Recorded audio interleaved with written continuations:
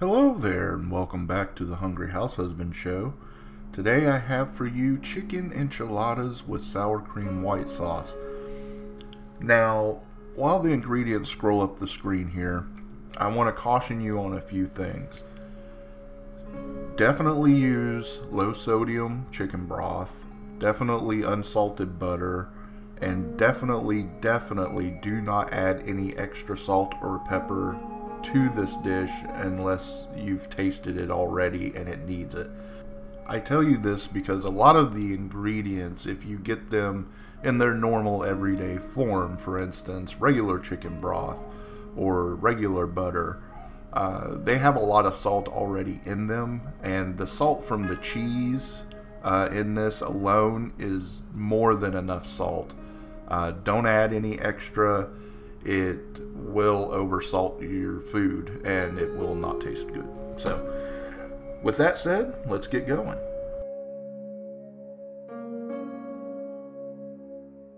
So the first thing we're going to do is add our chicken to a bowl. It's easy enough.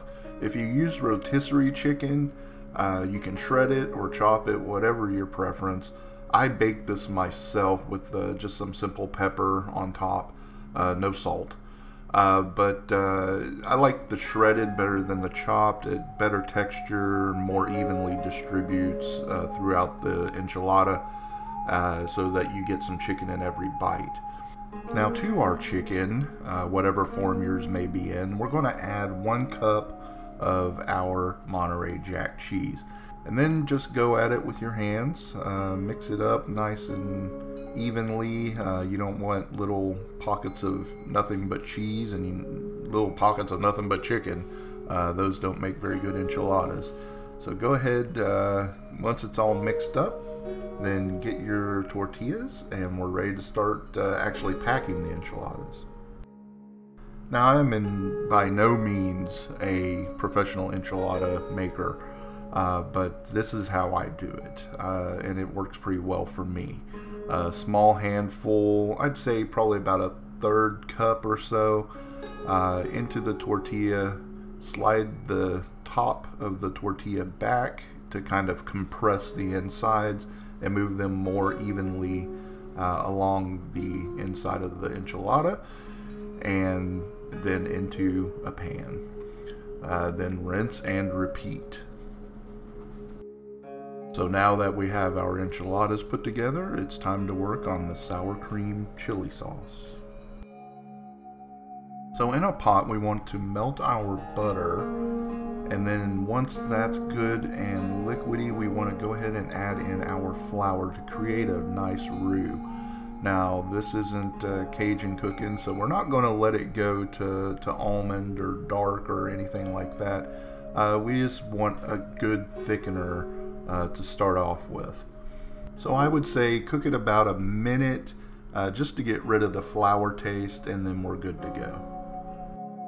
Now at this point you can remove it from the heat briefly to add in the chicken broth, and just be sure to keep whisking. We don't want any lumps from that flour. We want it to be nice and smooth and consistent. Now at this point, once it's nice and smooth, you can put it back onto the heat.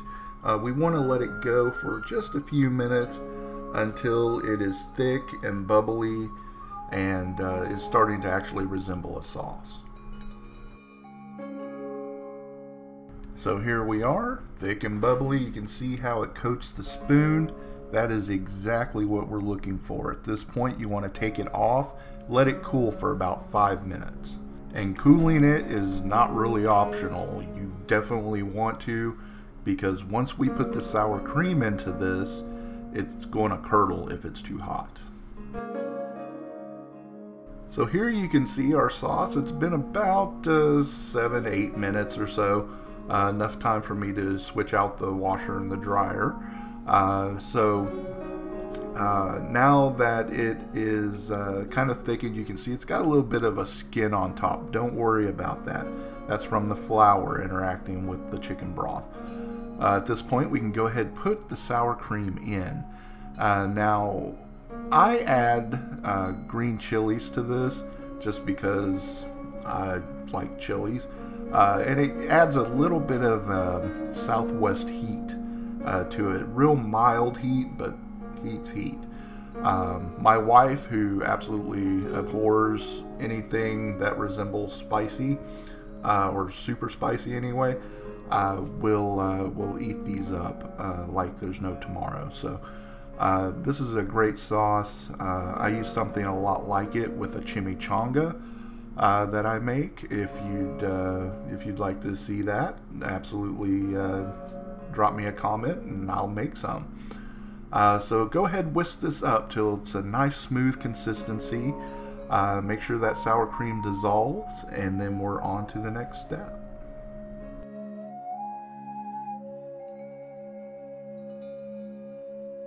So this part is absolutely the easiest. We pour the enchilada sauce over the enchiladas. Be sure to get all the good chili goodness and just kind of let it ooze over the ends. That way you have a little reserve pool so that you can scoop up and put on top of the enchiladas once they're served. If you want to use bigger tortillas, which I would probably do next time, then I would definitely get the big, I guess they're burrito size tortillas. That would work better just for me. After this, go ahead and spread the rest of our cheese on top, and then we're going to actually bake this in a preheated 350 degree oven for about 20 to 25 minutes, or until they're all the way heated through and the sauce is bubbling. Now if you want to at that point, go ahead, turn on the broiler and just broil the top until the cheese gets nice and golden brown. Dice up our scallions. Now here are the done enchiladas. Just a little color, a little mild flavor for those that like it. If you don't, maybe do some cilantro or what have you. And there you have them, chicken enchiladas with sour cream white sauce. It tasted great, as long as you be sure to keep the salt in check with the ingredients that you use. Yours will come out great too. Anyway, I am glad to be back. I have been gone for probably about 2 or 3 months now. I had some lung issues and just life in general, and I seem to be well enough to make this video, so more videos shall be on the way. And as always, may your life and your food always have flavor. Bye-bye.